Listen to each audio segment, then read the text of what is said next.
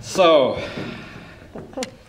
it's a new book, $12.99 at the back of the room after the show, has just come out. It's called Jolly Frivolity, and I thought I would share a couple of the stories with you through the show. My Christmas shopping doesn't involve camping. Family Christmas celebrations, as time goes on, they change.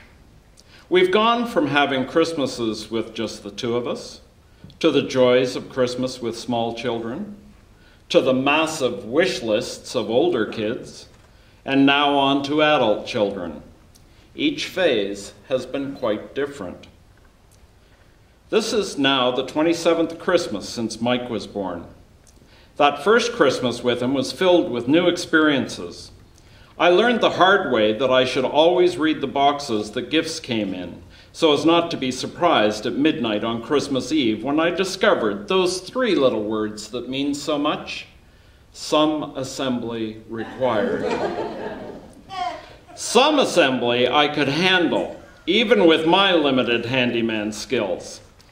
Spending 3 hours in the basement trying to fit wheel A onto axle D of a ride-on car sapped me of my warm thoughts about the joyous season.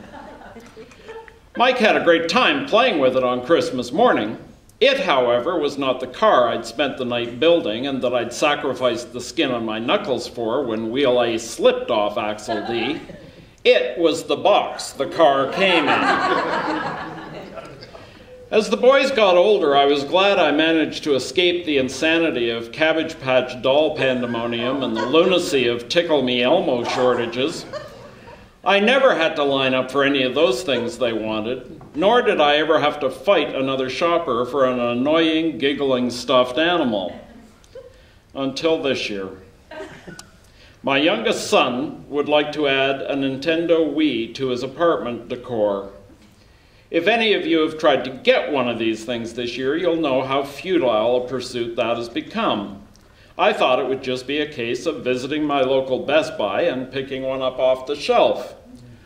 Wrong, wrong, wrong, wrong, wrong.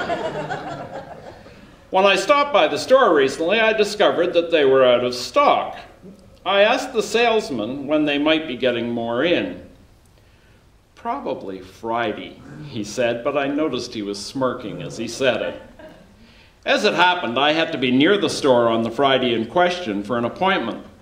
I'd be able to get to the store just before it opened and still make my meeting in time. There was a large crowd outside the store when I pulled into the parking lot.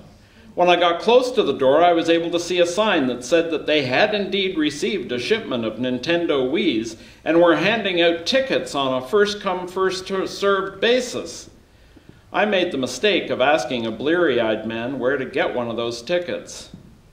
"You'd have to have been here last night at 5:30 with the rest of us," he said. I looked at the group that stood around the door, clutching their tickets and doing that little dance that said that it had been 16 hours since they had seen the inside of a restroom. "I don't camp in the summer in campgrounds with hot and cold running water," I said, "so I don't think I'll be up for doing it in a parking lot with no running water."